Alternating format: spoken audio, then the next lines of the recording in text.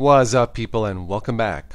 Well, how would you like to have a Linux desktop, a Linux computer in which everything works out of the box and no bugs? Now, I know what some of you guys are thinking. Toss, are you feeling okay? Yes, I just took my temperature. I'm feeling quite good, thank you. A Linux computer where everything works out of the box and no bugs. Some of you say that Linux sucks compared to whatever else you've been using. Well, you can no longer say that from what some of you guys are telling me.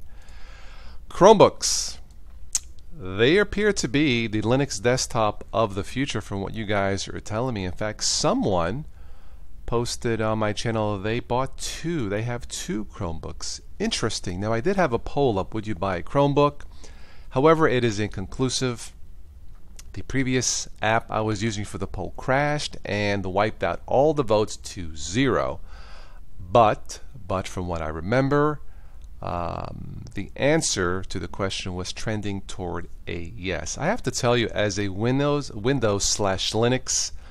dual booter, different type of Linux-based operating systems, to have a computer with no malware and no bugs, to me, that is the ultimate computer. And it appears that Chromebooks are well on their way to becoming the Linux desktop of the future. Let me know what you guys think about that.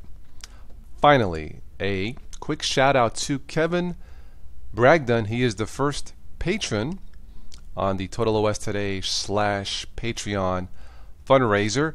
Thank you so much, Kevin. It is greatly appreciated. There is a saying that goes that the longest journey begins with the first step, and together we have taken the first step. If you would like more information about this, I will have all the links below in the show notes.